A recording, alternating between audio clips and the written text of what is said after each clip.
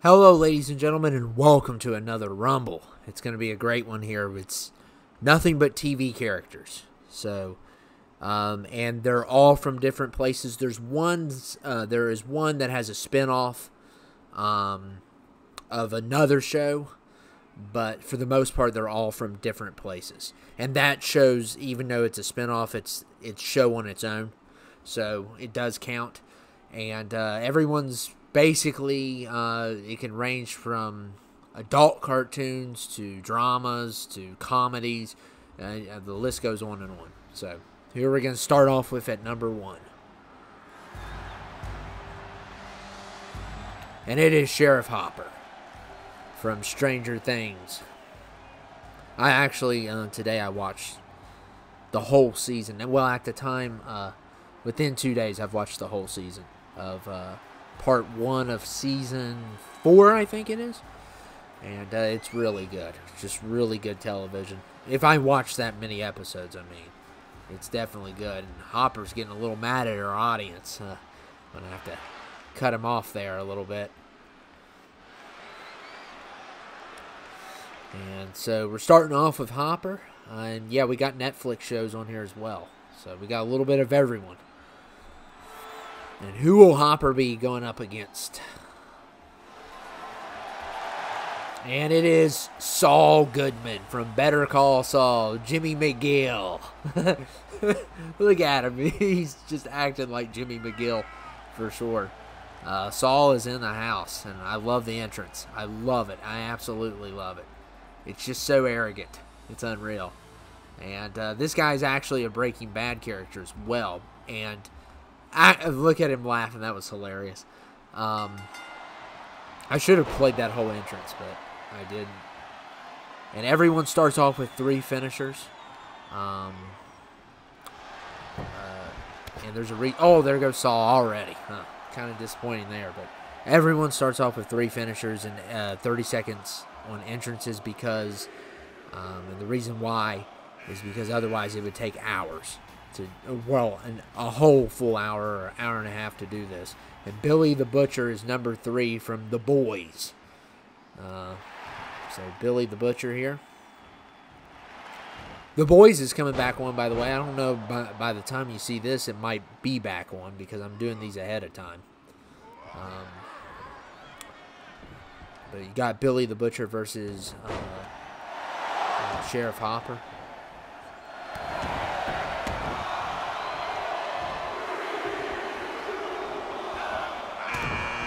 And Rick Grimes is number 4.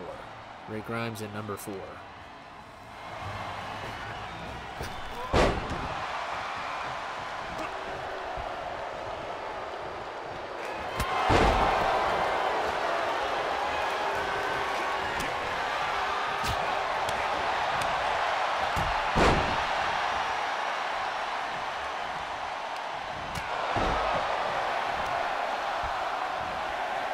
Rick Grimes from The Walking Dead, of course. And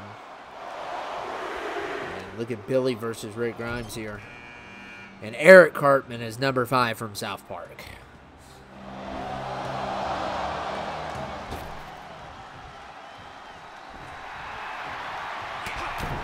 I'm not a fan of all of these shows. Just to let you all know, this list was a little bit biased. But there's a couple shows that I either don't watch a lot of or never have really gave them a shot. South Park, I've only seen like 3 episodes. I'm not a big South Park fan. I don't hate it, but it's just not. I've always was. And Eric Andre's number 6 from the Eric Andre Show.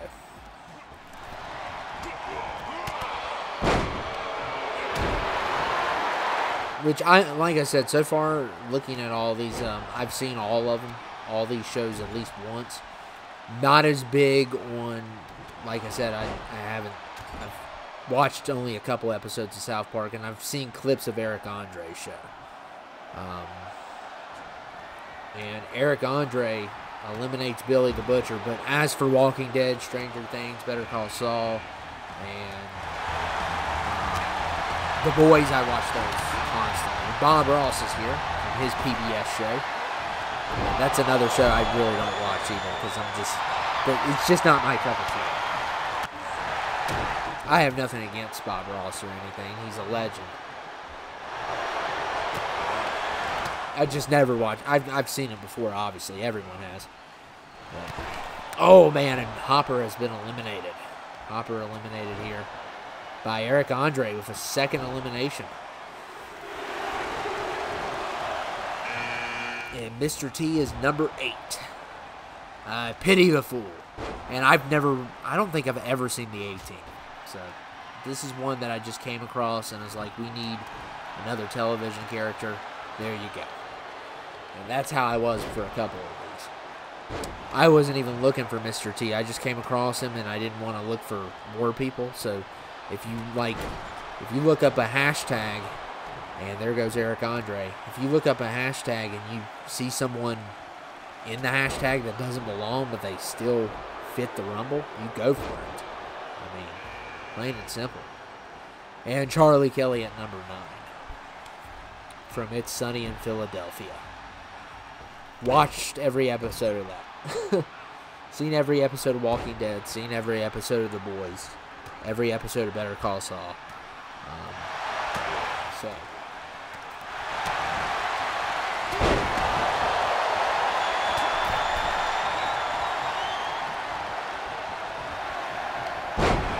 And look at Eric Cartman.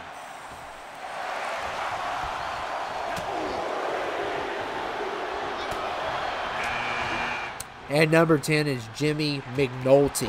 And this is a new character. We've never had him on here from The Wire. We've had Wire characters on here, but we have never had Jimmy McNulty. McNulty is the main cop in The Wire. There's really, I guess he would be the main actor in the show, but a lot of people kind of share the same screen time. But McNulty, he's not the most. He's definitely not by the book cop, and he has his problems with,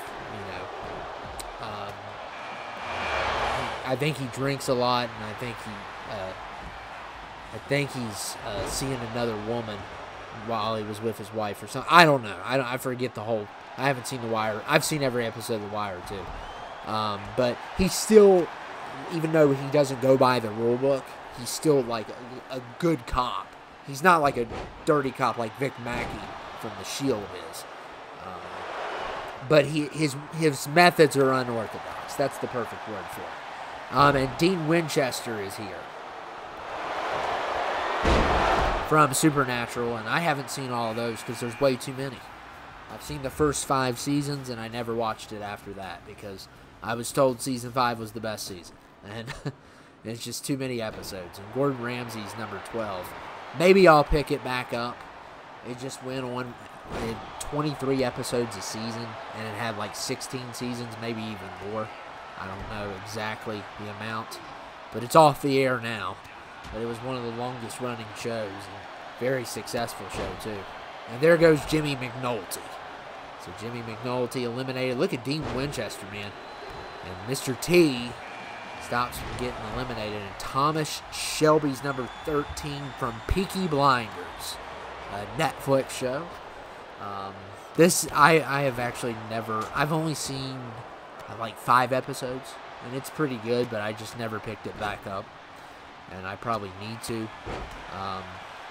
I like the main actor in it; he's really good. But, it's a good show. I think I was real busy at the time. I think I was. And Gordon Ramsay, I didn't even know it was Gordon Ramsay, but he's been eliminated from Hell's Kitchen, which I've seen a lot of that too.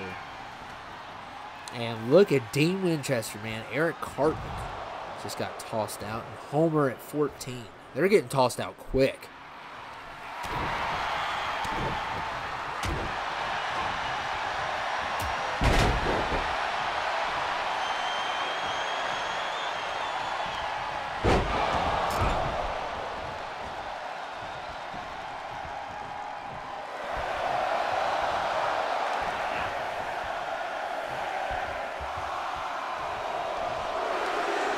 And Mr. T has been eliminated. And Peter Griffin's number 15.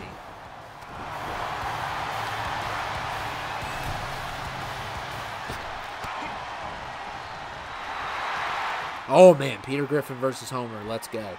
And at one point in my life, I saw every episode of Family Guy, but once I got into my adult years, I stopped watching it for a while, and then I just never got back to it. It's not that I didn't want to see it, or I didn't enjoy it as much as I used to. I quit after a while. I think I watched the episode when Brian died or whatever, and then I watched the next week after that. And when they brought him back, and after that I quit. I may pick it back up, but I don't know where I left off. I've seen like the first 12 seasons, I think, all the way through. And look at Thomas Shelby here, and Homer Simpson has been eliminated.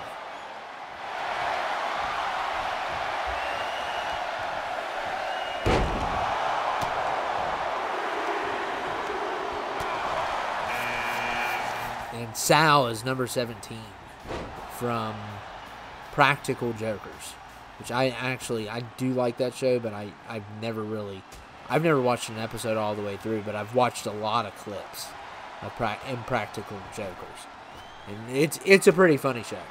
It's pretty funny. Comedy is harder for me to like because I just have a certain taste with comedy, like Family Guy and Sunny. I like random stuff that sometimes doesn't, Professor's number 18 from Money Heist, and Thomas Shelby has been eliminated. They are flying out of here. I don't know what's gotten into them, but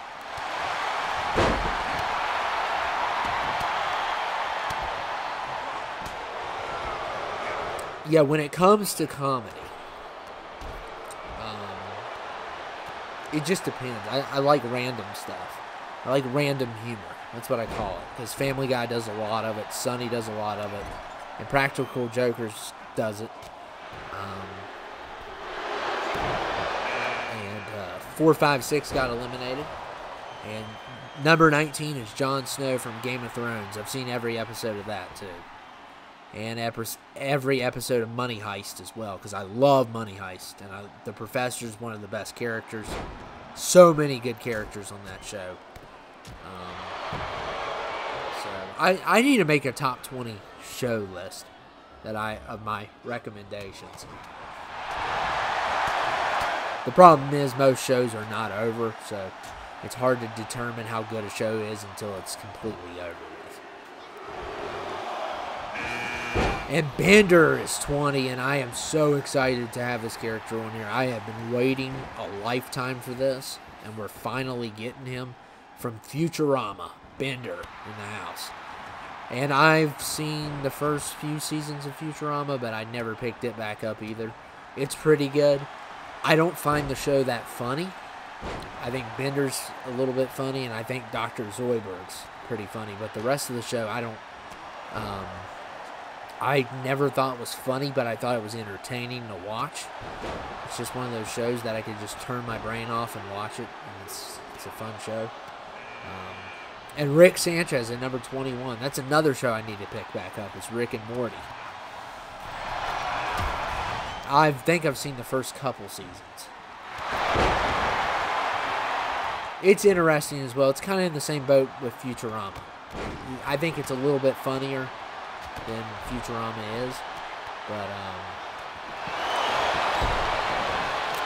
but it doesn't make me laugh as much as Family Guy or Sunny does, where I just, I like to laugh so hard I cry. But that's hard for me to do. Like I said, I'm not good with comedy. And Al Bundy is 22, and I've never seen an episode of Married with Children, so get mad. I've never seen one. I've seen Modern Family with that same actor, but I've never seen Married with Children ever.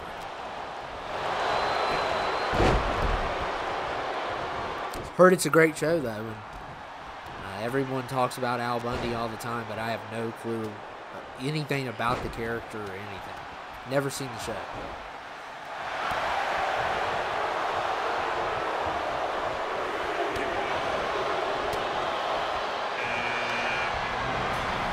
And Archer is number 23.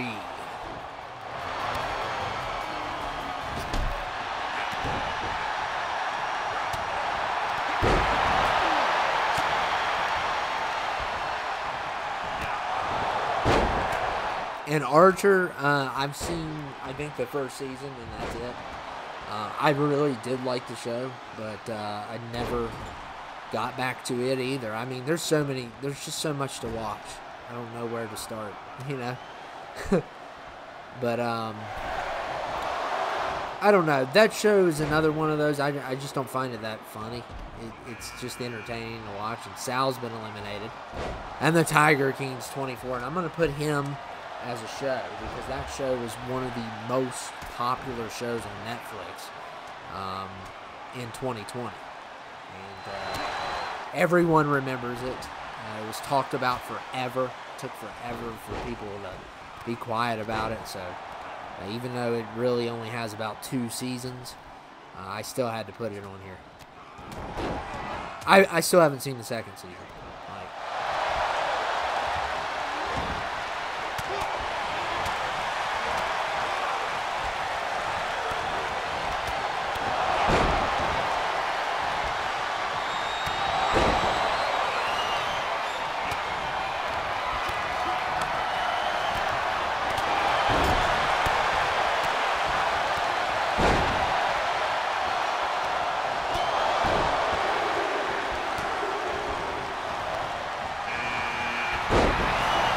Archer hanging on, and he has been eliminated by Bender and the Mandalorian's 25.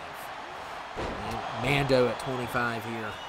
I'm telling you, they have been thrown out. I mean, I've never seen nothing like it. And usually, even if I do put these 3 finishers on, it's like 35 minutes to 45 minutes sometimes. And this might be one of the fastest ones we've ever had. I've never seen them leave the ring like they're leaving. And I know I did put it on 3 finishers, but usually it's not this fast. Even with that. So I don't know what's going on. But hey, I'm going to still keep it. And it could, you never know. They could drag it out in the end. So.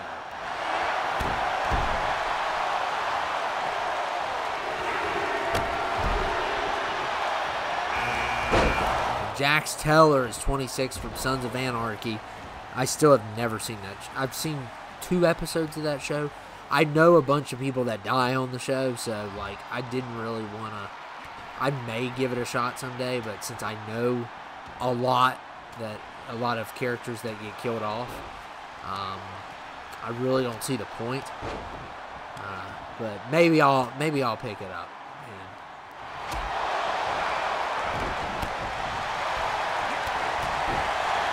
They just have these memes of the show all the time, and I kind of remember some of the memes, and one involves deaths, so like I may pick it up. It's another show I need to watch. I've heard it's really good, and a lot of people like it. And I think there goes the Mandalorian, and look here, a double headbutt there.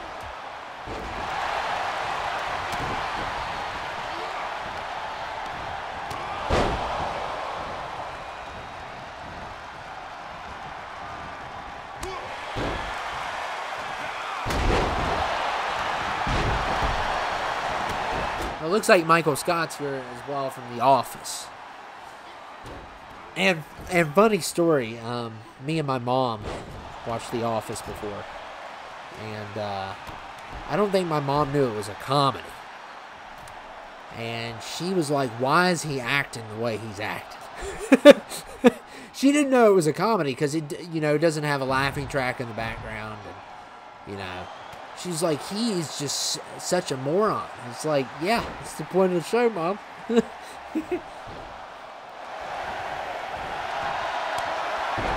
Like, she didn't even know it was a comedy until I told her. Because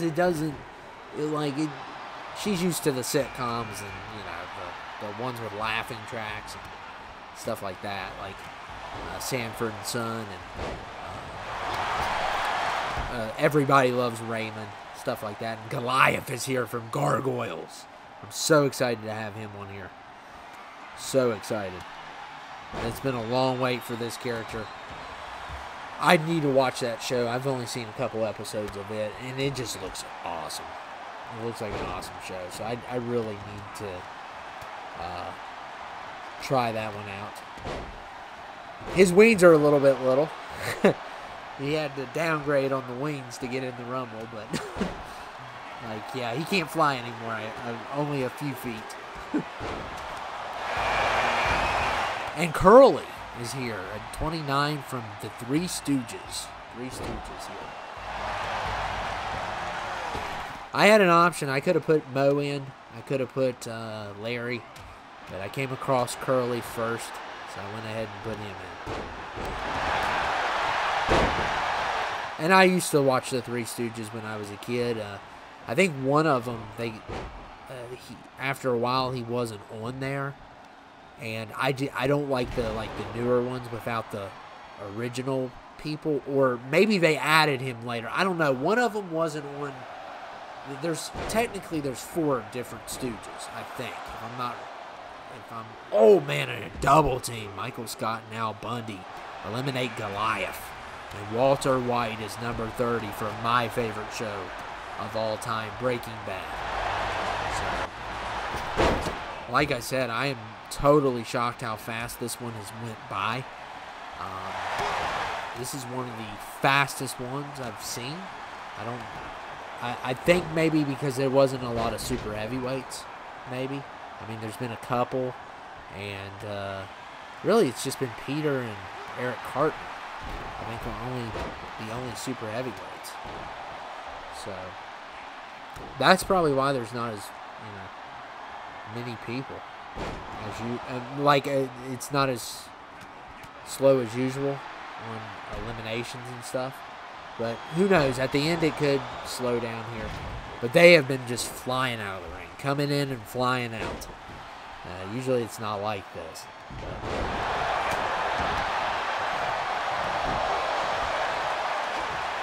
I think Peter's got a good shot here because he's going to be tough to get out. And there goes Walter White. So Walter White has been eliminated, and Peter Griffin definitely doing damage.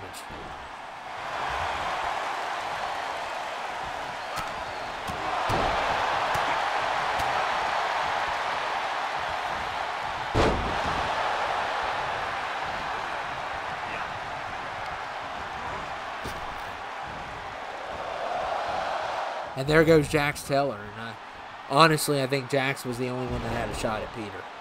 So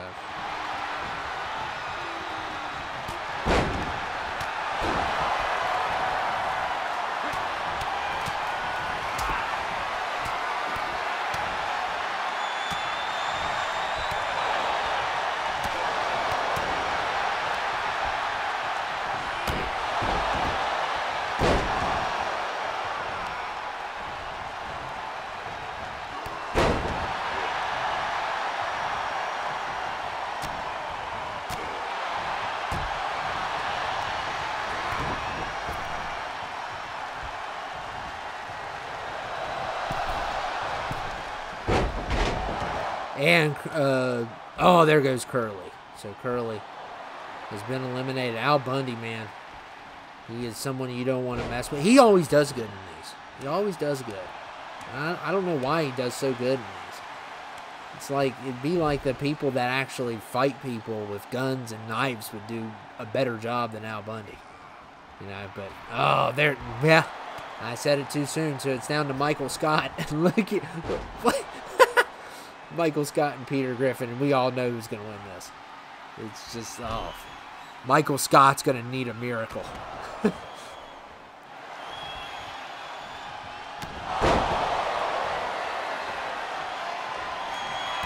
Oh my goodness, Peter Griffin just keeps on kicking him in the head.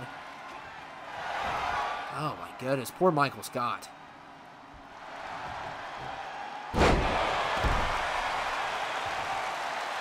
Oh, I forgot to put early edition in. Crap. I forgot to put my boy Gary Hobson in. Oh, man. I almost want to redo the thing because I forgot one of my favorite shows. And oh, my goodness. Oh, no. You're not going to win that way. You are definitely not going to win. There is no way. If he eliminates him this way, I'll just quit. Yeah. There's no way. I would literally put my left arm on the line for that. And it is over, Michael Scott. You tried, and you miserably failed. There's no way you're walking out of this. Oh, no way. Oh, no way. He's still in this. Oh, he's just lucky. That's just pure luck. He should have been easily eliminated. Easily eliminated. That's just craziness. Okay, here we go again. Oh, no way. If he charges him, he could... Yeah, Michael Scott, there is no way you're lifting him. You can't even get the second leg off the ground.